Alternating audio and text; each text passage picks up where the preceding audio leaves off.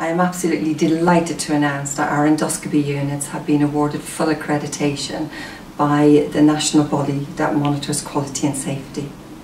After a thorough and challenging assessment, the Joint Advisory Group have awarded us 5 years accreditation.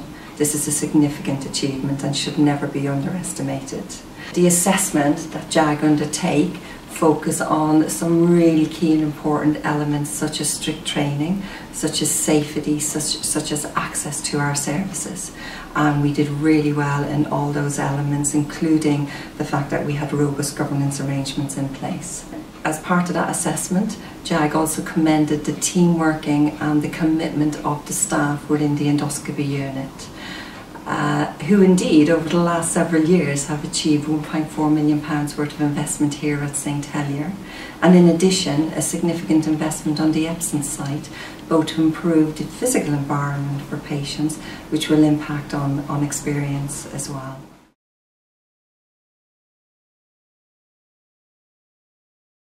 Before we started our JAG accreditation, we had 2 very separately run units, one on the St Helier site and one on the Epsom site. They were run differently, they had different documentation, a different way of nursing the patients, and part of this process, and the most important part of this process, is that we've made everything unison throughout the whole trust.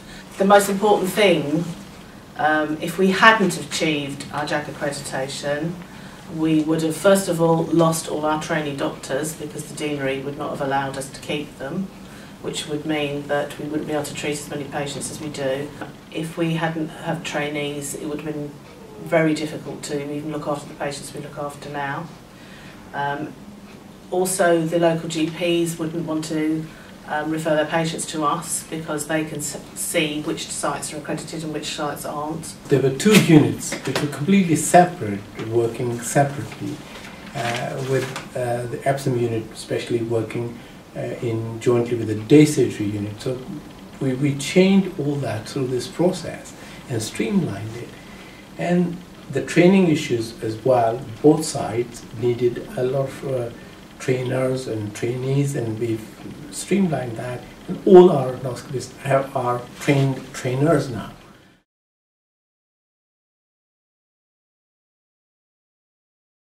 How we achieved JAG accreditation was that we worked extremely well as part of a team, and we all trusted each other and had the same drive and passion and commitment to want to succeed and to improve the patient experience as well as maintain and improve patient wait times. We looked at standardising policies and procedures across the 2 sites, redesigning the unit so that we'd improve the patient flow, and obviously privacy and dignity.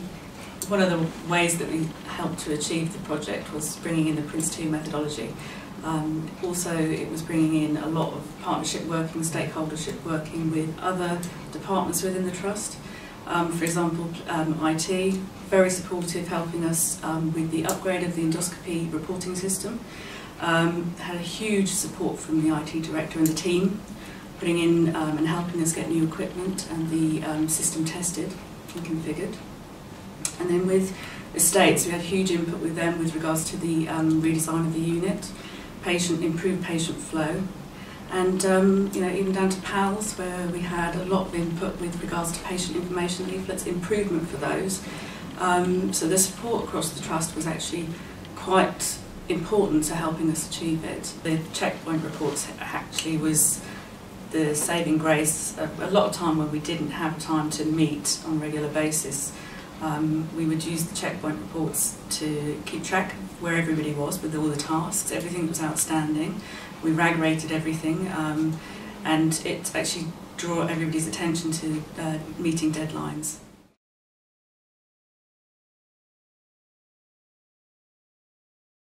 All the managers who were involved in this project were very honest, upfront, and I think that they were also committed to getting this thing done. And that's the only way I could trust, and they could trust me.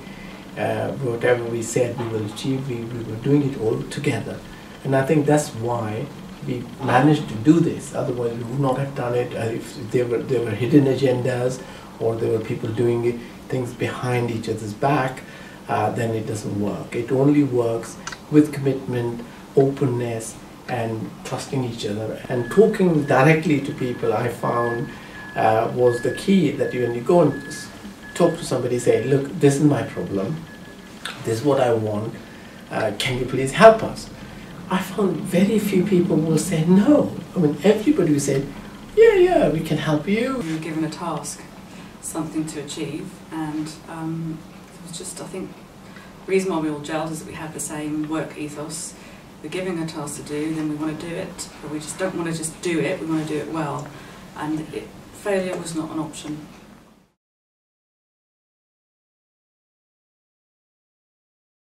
I think in previous years, JAG accreditation wasn't near enough as intense and in depth as it has started to be now.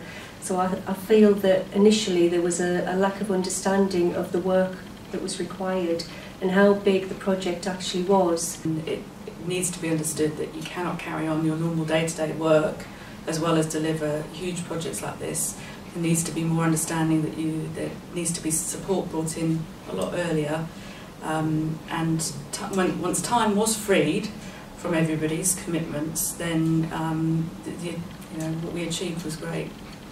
I'm sure all of you watching this will know that you don't just do one project, you still have all your other jobs to do at the same time.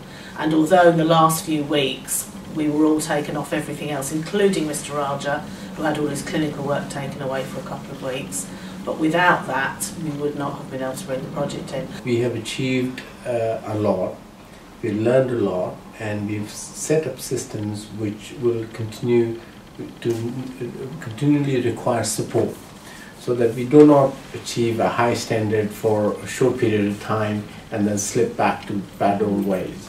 I think it's important to have that continued support, to keep this this unit running at a very high standard constantly forever.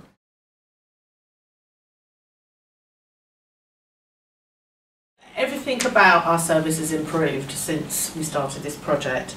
The most important thing, I think, is the patient experience, because as we said earlier on, everything was done differently on different sites in the trust, and now the patients are scheduled by the same team that are all in the same place and work as a team. But through speaking with the diabetic department and the diabetic doctors, we've done a whole new regime for the diabetic patients, so a great deal of them can now be at home to do their preparation and do not have to come into hospital, which is much better for them, much better for their diabetes, and much better for the trust, because it means we don't have to find hospital beds when they're not really necessary. Also, the actual environment the patients are looked after in is much nicer for them. It's all new. We do single-sex lists now at St Heliers, and we will be doing the same thing at Epsom when they open, so there's no privacy and dignity issues. They have an ensuite enema room now, which is part of JAG we absolutely had to have on both sites. So it means that they have the perfect privacy. That we've got a system of audits, ongoing audits, regular. So that's a cultural change completely, that we've got openness and all the numbers, and every endoscopist, the procedures are looked at, and also patient satisfaction, pain scoring, everything is done on a regular basis, on an ongoing basis. And that achieves a much better standard of care. As part of this project, on both sites we have centralised the decontamination of all flexible endoscopes. So on the St Helier site we not only wash our own scopes, but we wash theatre scopes, ITU scopes, and the scopes that come from the paediatric side at Queen Mary's. And on the Epsom site, again, when it opens, it will do central decontamination for theatres and ITU, and also the elective orthopaedic centre.